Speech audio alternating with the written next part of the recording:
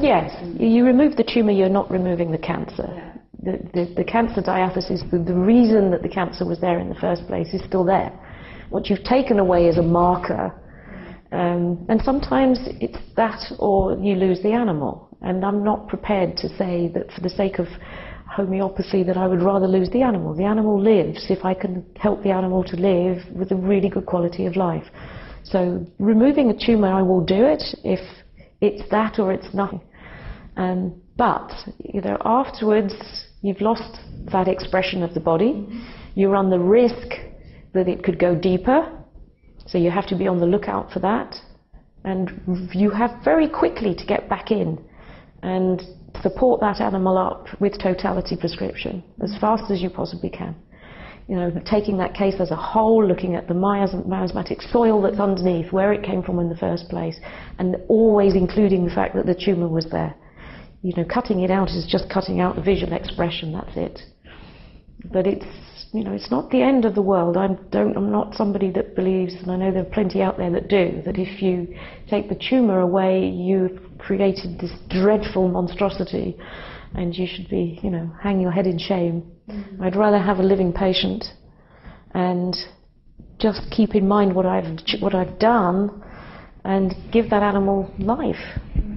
But you have to go in, and the lovely thing about being a surgeon and in the homeopathic clinic is that we treat them during the surgery, we treat them afterwards immediately. There was a wonderful other seminar that was done here with Alok Parikh, and who talked about Staphylococcus aureus, for example, for metastases, or prevention of metastases post-surgically. And I picked that up from him, and I'm forever grateful, because I've been using that where I've had tumours where they really did look like it's going to spread very fast once I start cutting.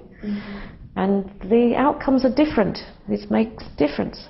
So there's things, again, we can do to try to allay the... look at the really right remedy. Yeah, look at the type of the tumour. If it's syphilitic and you cut it, it's likely to get very angry with you. So these are the ones where there's things like the Staphylococcus aureus will definitely go in during the surgery, so that from the minute I cut that tumour and start to make it cross, I'm already countering it with a dynamic. So before you even close it, you give the remedies in the wound. Not in the wound, but in the dot. Spray on the gum. Yeah, and my nurses are very well versed in this. They know what they're doing with this. But it makes a difference, because years gone by, you cut a syphilitic tumour, you expect it to spread. But now that's changing. It's like, no, I can cut some syphilitic tumours and they don't spread. So it's, again, we have to push the boundaries a little bit and learn and learn and learn all the time. Remedies in cancer, you mentioned already, which you see very often, or are you repeating in your experience? So many.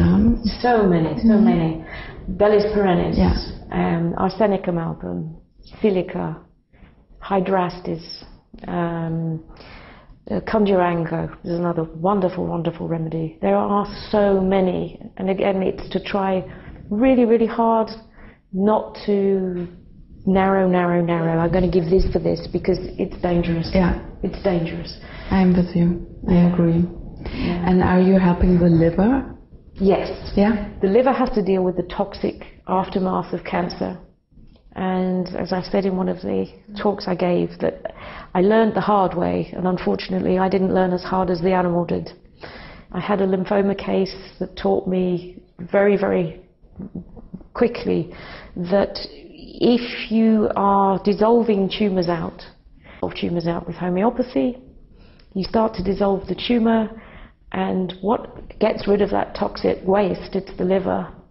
And if you don't support the liver, or you dissolve the tumours out too fast, the liver gets overloaded and then you lose your patient. So the liver is the prime organ to be supported throughout the whole of cancer therapy, because it's got to get rid of the toxins. So there's all that layering that has to go on in serious cancer cases.